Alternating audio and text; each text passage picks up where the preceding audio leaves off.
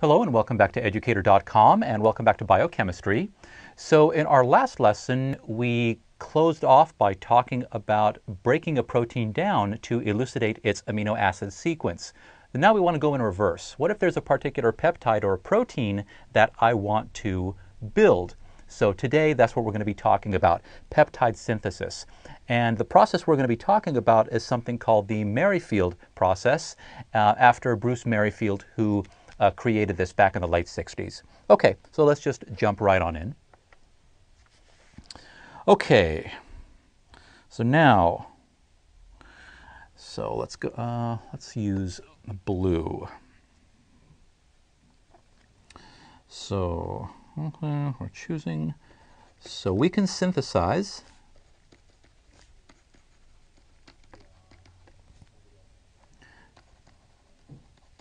small peptides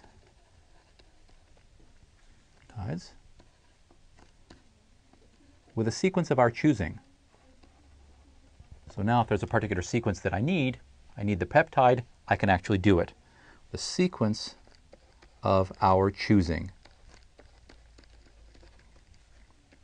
And by small, we generally mean up to about 100 amino acids.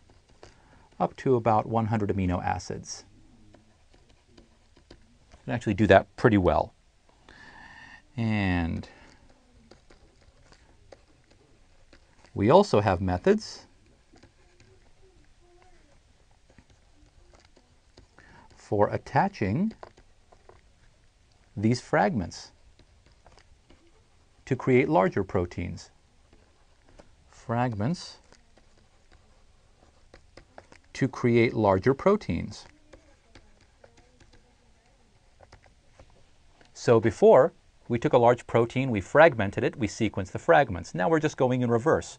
We're creating sequences up to about 100 amino acids long, and then we can take those, let's say, 5 fragments, stick those 5 fragments together, and create a really large protein. This is really, really fantastic. Okay, so what we're going to do, so we'll describe the synthesis of a peptide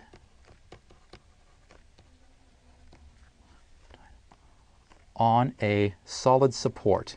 And I'll tell you what that means in just a second. And this is called the Merrifield peptide synthesis.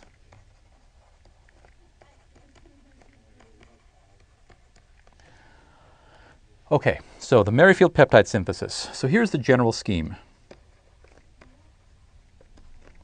Here is the general scheme. Okay.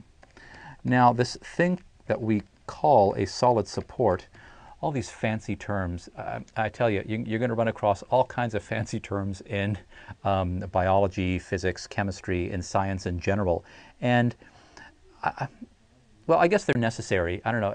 The part of me always wonders whether they actually are necessary. Why don't they just call things for what they are? But I guess you know how it is. You have to give things certain names. So, okay. So, solid support, it refers to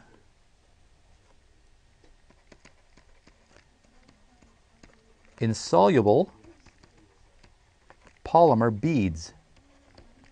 So just think of really, really, really tiny small pieces of plastic. That's all it is. So solid support refers to insoluble polymer beads that have reactive chemical groups attached to them. Chemical groups attached to them.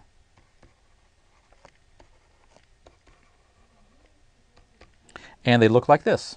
So I have this yeah, I guess I can do this in blue. It's not a problem. So I have this bead, and then in this particular case, the group that I have attached to it, yeah, it's fine.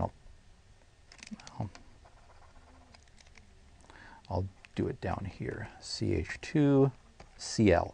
So this is our polymer bead. So this is the bead. and it is insoluble, so it doesn't dissolve. You can actually see it like sand at the, the bottom of a glass of water. And this is our reactive chemical group right here. In this particular case, it happens to be an alkyl halide. Alkyl halide, chlorine, alkyl halide, this chloride, this chlorine is going to be a good leaving group, chloride, so you can imagine the chemistry is going to take place right here. Some nucleophile is going to come in and it's going to displace the chloride. So this is the reactive chemical group.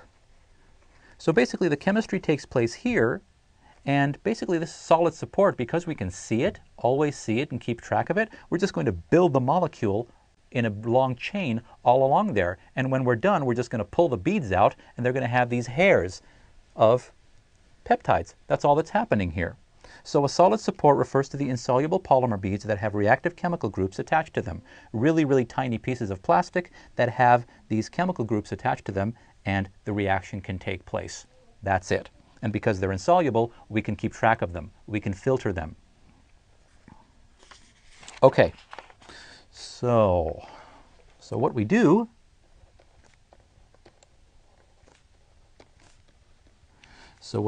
is we start with a bead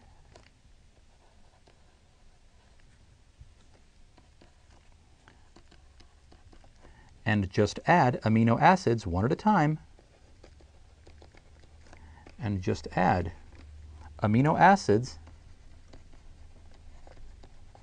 extending from the bead.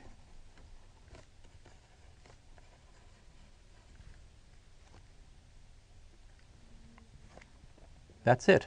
So basically, let's just take our, we have some bead like that. Well, we add an amino acid, that's one.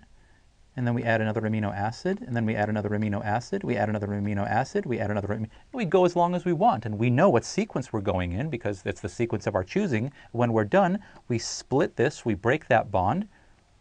There we go. We have the protein that we wanted. And because we're actually just adding one at a time, we can always keep track of this because it's insoluble. We see it, we know exactly where it is, and it's very, very easy to deal with. It's a fantastic, fantastic procedure. And in fact, it's fully automated. So you just put the reagents in and you let the machine do your work for you. You come back a day or two later, depending on how long you want your protein to be. It's done. It's ready to go. Okay. Now, okay. In the body, proteins are synthesized. So proteins are built from nitrogen end towards the carbon end. In other words, on a piece of paper, they're built from left to right, from nitrogen to carbon, nitrogen toward carbon. Okay? So in the Merrifield synthesis, it happens in reverse.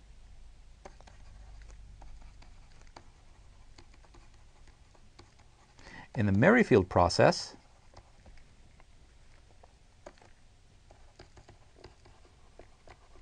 synthesis is, I wrote the N and the C in the same place, but now I reverse the arrow. It goes from the carbon end to the nitrogen end. So when we build this protein, we're building it from the carbon, we're going to the left, right? Because we're adding this first, and then we're adding something to the left of it, to the left of it, to the left of it, to the left of it. So it's in reverse, but again, the final product is what's important. But you should know that in the body, it's actually built from N forward. You're adding amino acids. Here, you're adding amino acids backward. That's it. You're starting from the carboxyl end, and you're going back that way. Okay.